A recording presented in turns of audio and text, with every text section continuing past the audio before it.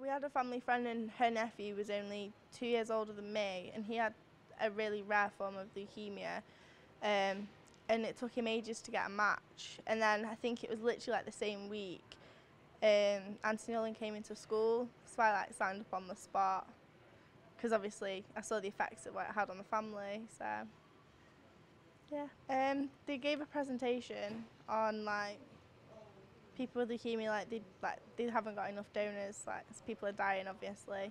And it just kind of touched the nerve a bit because obviously I knew someone. But yeah, kind of signed up straight away. Probably shouldn't have rushed into it, even told it to my mum. My mum was okay, but I think she was a bit scared because so young, obviously.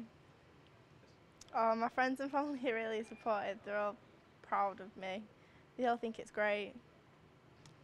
Well, I came here today because I joined the register a few months ago and got a phone call I was on match.